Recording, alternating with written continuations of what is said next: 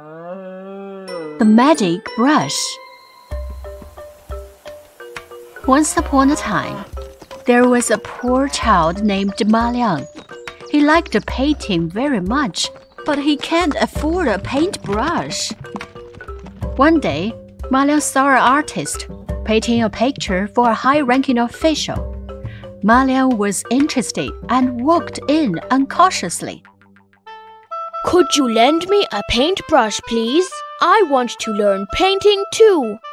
A poor boy like you wants to learn painting. Why? A poor boy can learn to paint too. From then on, Ma Liang practiced painting every day.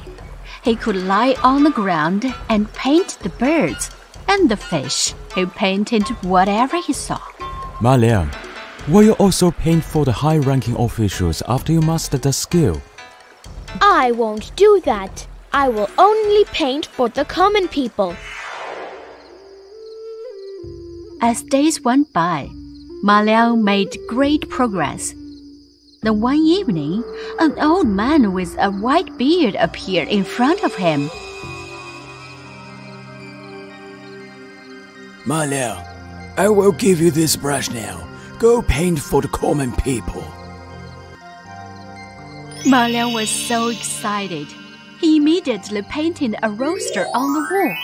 The rooster came alive. It turned out that he got a magic brush. With this magic brush, Ma Liang painted for the people in his village every day. Whatever he painted came alive. When the high-ranking official heard that Ma Liang had a magic brush, he asked Ma Liang to paint gold ingots for him. I won't paint that. How dare you! Put him in jail! When the guards were asleep at night, Ma Liang painted a door on the wall. He opened the door and got out.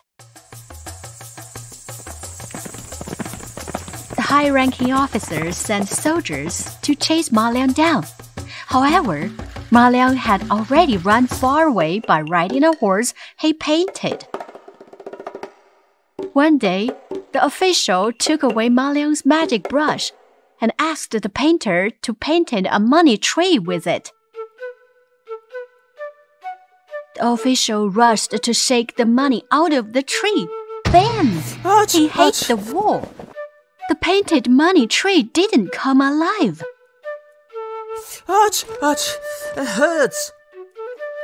The official had to set Ma Liang free. Good boy. Please just paint a picture for me. Ma Liang managed to take the magic brush back, so he agreed. Fine, just this once. The official was very happy and gave the magic brush back to Ma Liang. Ma Liang painted an endless sea on the wall. I didn't ask you to paint a sea!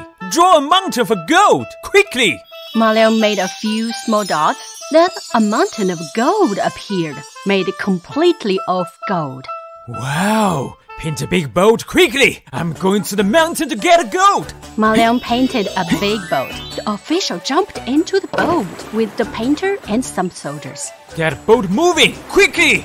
Ma Liang painted a gust of wind, and then the boat moved straight towards the center of the sea. The official complained it was too slow. Make the wind stronger! Ma Liang ended some strong gusts of wind. Blood waves appeared, and the boat began to tilt to one side. The official was frightened. Oh, enough! Enough! Ma Liang ignored him and kept painting wind. The wind blew more fiercely. The sea was roaring, and the waves were falling down towards the boat. The boat overturned, and the official sank to the bottom of the sea. After that, Ma Liang returned to the village and only painted for the ordinary people.